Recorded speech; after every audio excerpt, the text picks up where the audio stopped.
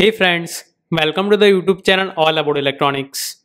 So in this question, we have been given this opamp based circuit, and here we have been given that this diode has a forward voltage drop of 0.6 volt whenever it is forward biased.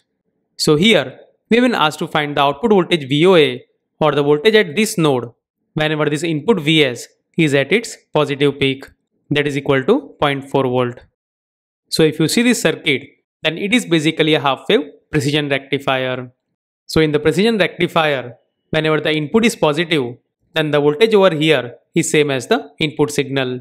And whenever this input is negative, then the output at this node will be equal to 0. So in this way, in the output, only positive half cycle will appear. So if you know this, then whenever this input is equal to 0.4 volt, then output at this node will be also equal to 0.4 volt.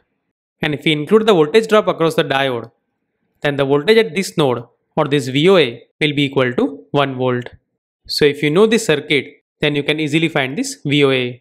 But suppose if you do not know how the circuit works, then also using the basics of the opamp as well as using the simple circuit analysis also, you can find this VOA. So let us also see that how to find that. So initially we do not know whether this diode is conducting or not. So for a moment, let's assume that this diode is in the off condition. So whenever this diode is in the off condition, then it will act as an open circuit. So in this condition, if you see, then the voltage at this node or the inverting node will be equal to 0. Because as you can see over here, now this inverting terminal is connected to the ground terminal through this 10 kilo ohm resistor. That means this V minus is equal to 0. So now in this condition, if the voltage at the non-inverting terminal or this input signal Vs is less than 0, then in that case, the output of the opamp will be equal to minus Vset. Because in this condition, as you can see, now the opamp will act as a comparator. So whenever this V minus is greater than V plus, then the output of the opamp will be equal to negative saturation voltage. That means in this condition, if you see, then the voltage at the anode of the diode is equal to minus Vset, while the voltage at the cathode of the diode is equal to 0. So in this condition, this diode will remain in the open condition.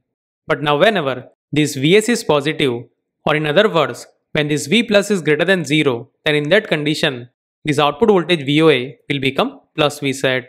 Because now, this V plus is greater than V minus. So in this condition, if you see, then the voltage at the anode of this diode is equal to plus Vset, while the voltage at the cathode of the diode is equal to 0. And now in this condition, this diode will become forward biased. And in the question we have been given that in the forward bias condition, the voltage drop across the diode is equal to 0.6 volt. So now, since the diode is in the on condition, so there is a closed loop in the circuit.